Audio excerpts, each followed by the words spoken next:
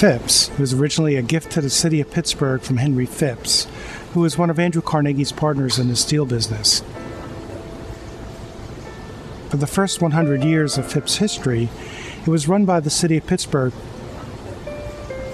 And then steel had collapsed in the city, probably about the 1980s.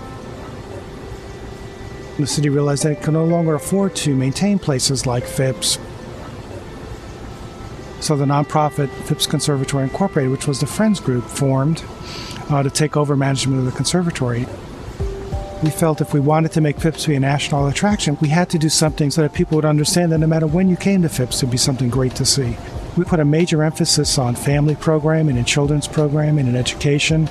We came up with a 3-phase plan for completing all the expansions that we felt that we needed to do at the conservatory. We were talking with one of the architects. He told us about LEED certification, and we said, we care about the environment. Shouldn't our buildings reflect our values? And we decided to go for LEED certification on the new Welcome Center.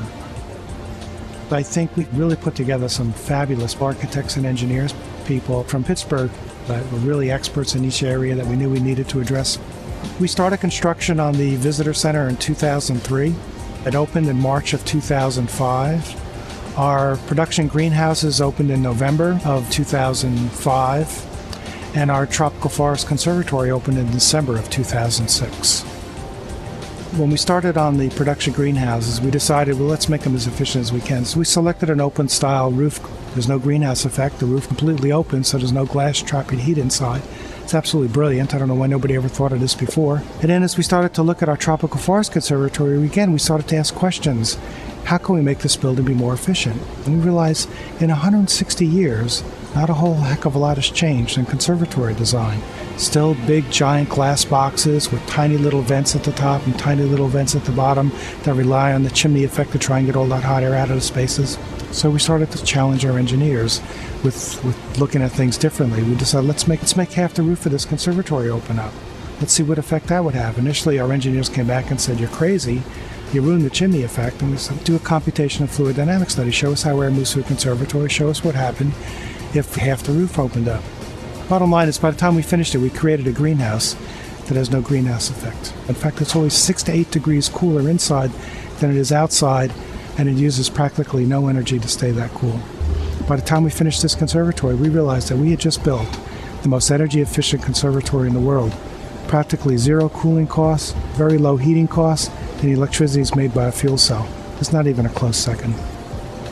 We get very excited about asking questions and trying to think about different ways of operating. Why stop with the building?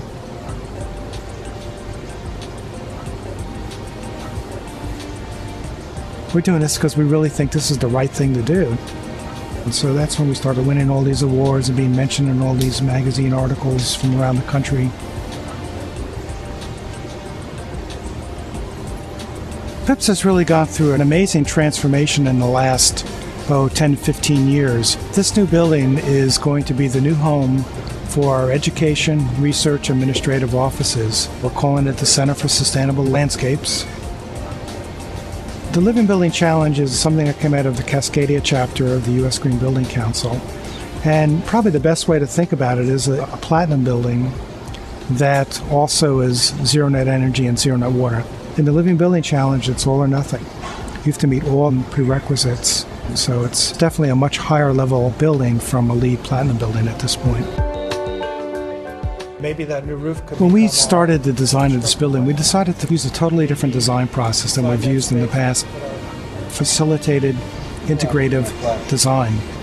Every workspace needs to be within 30 feet of a window. Right. I'm convinced it's the only way you can design a super high performance building. You know, this whole process has been a great learning process, not only for the staff, but also for our board, as well as the public. And one of the most exciting things to me, our board decided to change the mission of Phipps to include sustainability as an important part of our mission. And I can't tell you how excited I was when I saw that, because, I mean, that's real commitment. We want all 250,000 visitors that come to Phipps each year to learn and understand what we're doing about water and energy at Phipps, and I'll go into the building and understand how the building is functioning, how it's more efficient, and we're hoping that we can inspire them to think about ways that they can make changes in their own lives as well. Phipps is an excellent example of the kind of transformation that's been taking place in Pittsburgh. Here you have this wonderful old relic from the last industrial revolution, built at a time when people thought that people were going to conquer nature, that there was no limit to the amount of resources we use or the amount of pollution we produce. And here we are, 100 years later, and we've transformed ourselves into one of the world's greenest gardens in Pittsburgh, one of the greenest cities in the world.